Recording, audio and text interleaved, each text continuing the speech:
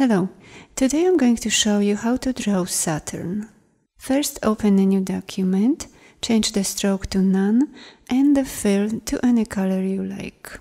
Then press the letter L for the Ellipse Tool or select it from the toolbar panel and draw a small circle. Now we will add a gradient to it to resemble the look of Saturn. First open the Swatches panel and choose any colors you like for the gradient.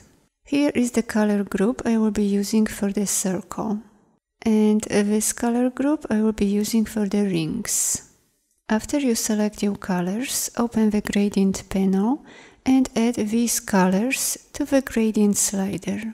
Just mix lighter and darker shades together and make sure the type is set to radial. If you would like to learn more about how to use the gradient tool, please click on this preview window.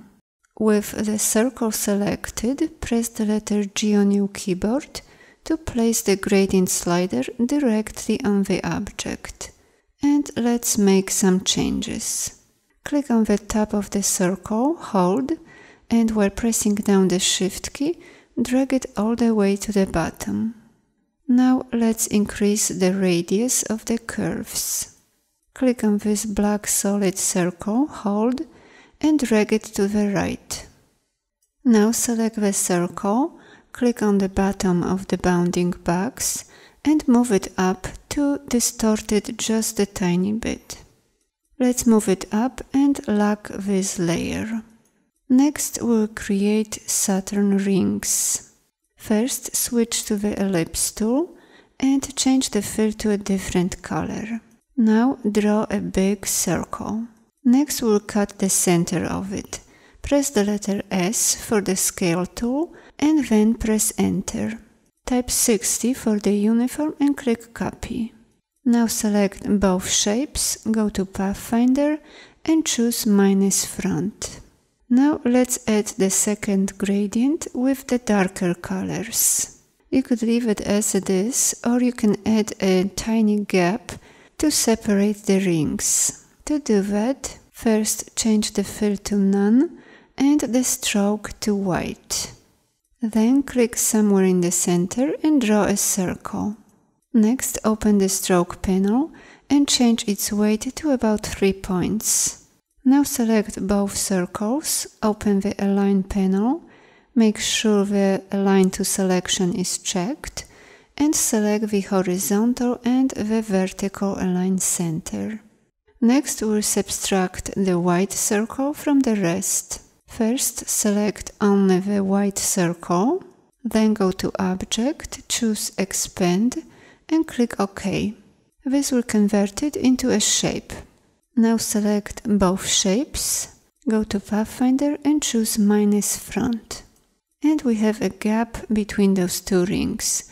It is easier to see it when I show the transparency grid. Now let's readjust the gradient of the smaller ring. To do that, first make sure that the fill is selected.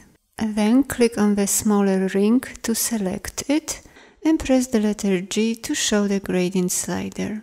And now you can adjust the gradient right on the object or open the gradient panel and do it from here.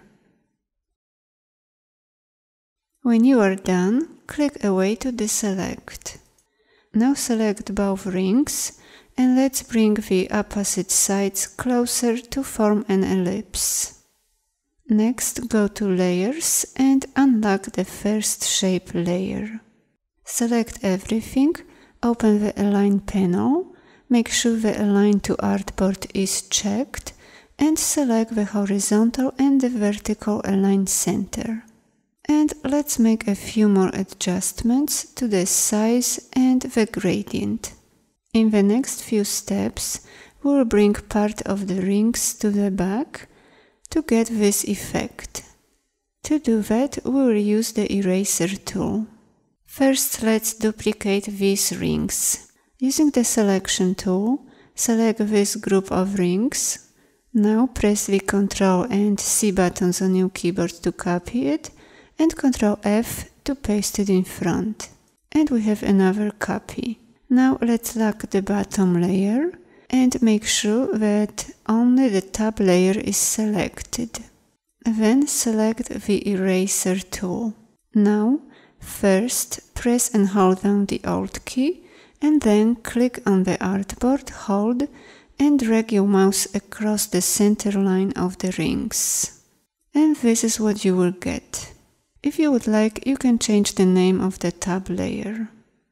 Now all you need to do is to unlock the other layer, select the layer with the planet, and move it between the two other layers. If necessary, you can still go back and adjust the rings or the planet. Next, we'll cut a part of the rings to get the effect of a shadow being cast across the rings. First, select everything and let's rotate it.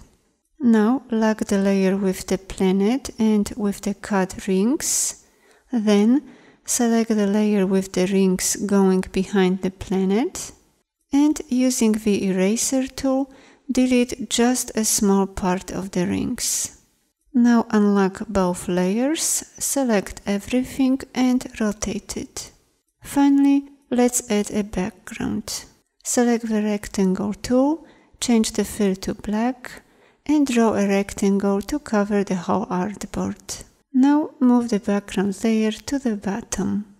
Thanks for watching, bye bye.